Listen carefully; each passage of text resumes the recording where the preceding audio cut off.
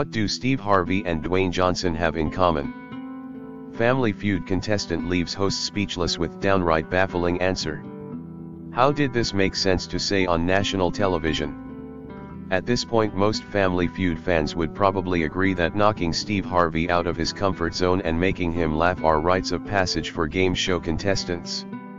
It's a big part of why the long-running series is among the best game shows of all time and why Harvey remains so beloved as a top-tier host.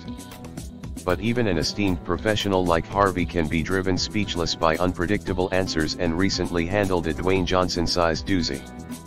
In an episode pitting the Brown family against the Williams clan, second-in-line hopefuls Kristen and Olga faced off at the podium with Harvey, who doesn't look at all as if he's ready to question everything about his own existence in the next 90 seconds. And the eventual confusion is even more amusing considering Kristen's answer sparked a most ideal reaction where the host is genuinely amused by a guess without being judgmental about it. As it went. And hey, for as amusing as the possibly basic guess was, it was absolutely on the board in the 3 spot with 12 people. But then along came Olga. Surely there are times in Family Feud where it's a great idea to offer an answer that's the exact opposite of whatever was said just before. But when specifically referring to 2 extremely popular celebrities' shared race, it's probably always best to just sidestep the polar opposite route and go with something a bit more obvious and legitimately applicable. But instead of taking that wise route, Olga said, "You're white?"